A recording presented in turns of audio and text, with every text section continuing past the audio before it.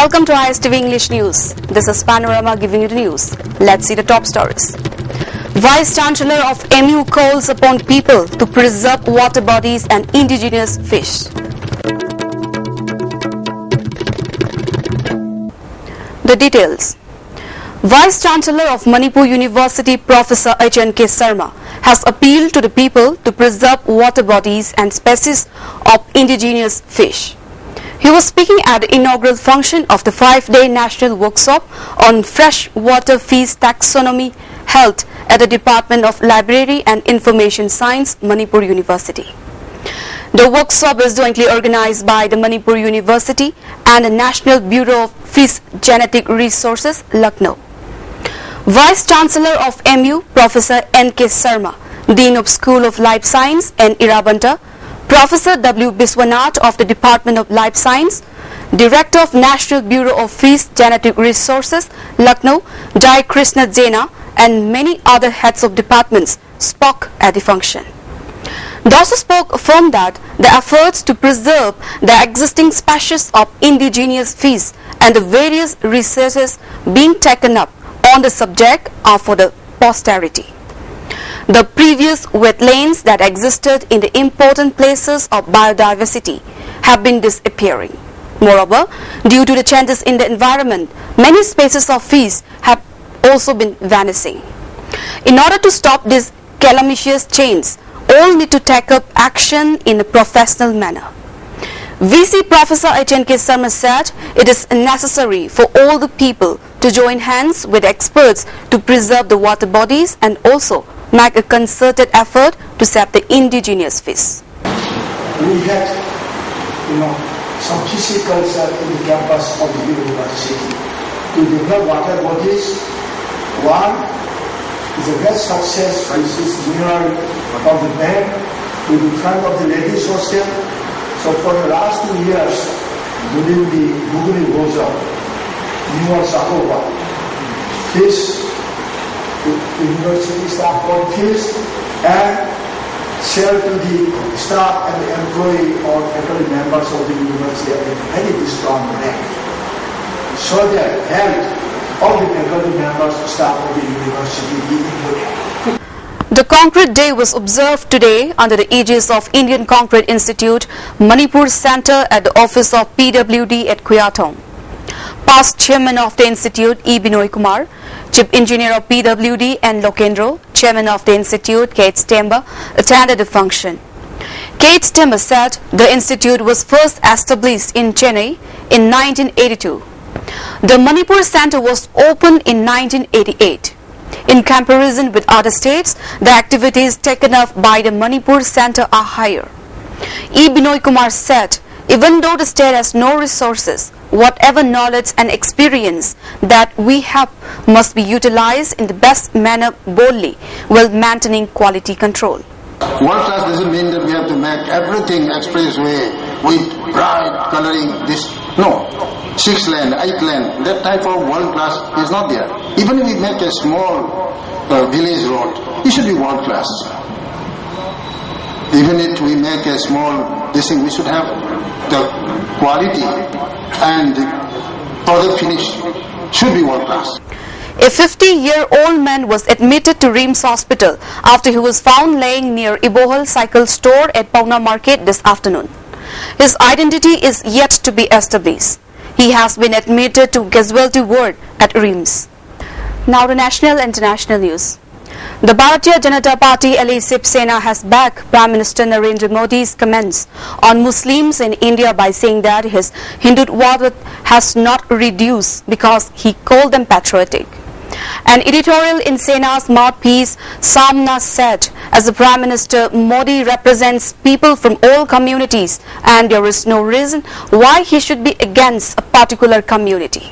But he has been always painted as anti-Muslim by pseudo-secularists of the country. The party has asked Muslims not to lay down Modi. It said Modi has lauded Indian Muslims for their patriotism.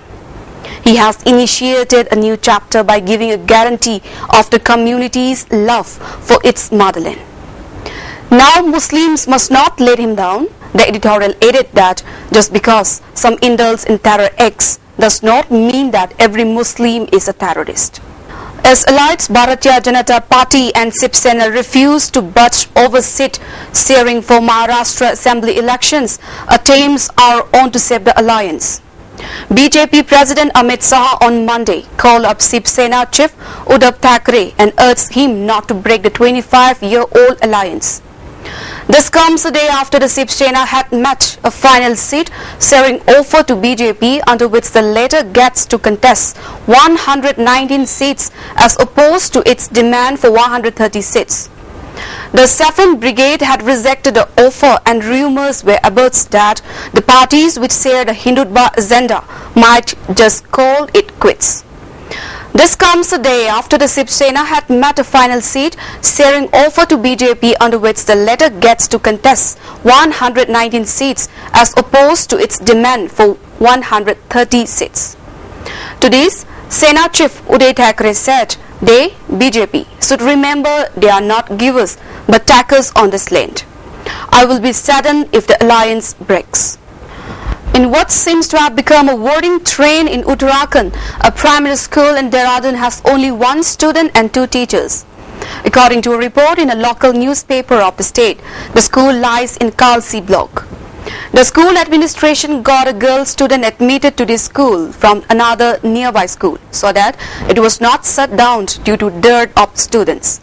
Similarly, in the same block, another school has merely 14 students and 3 teachers. The story is the same for several schools in the state capital, as students' population in primary schools are declining. Teachers teaching in schools with few students in various parts of the state are transferred to the capital. As a result, in Dehradun, most of the government primary schools have more teachers than children.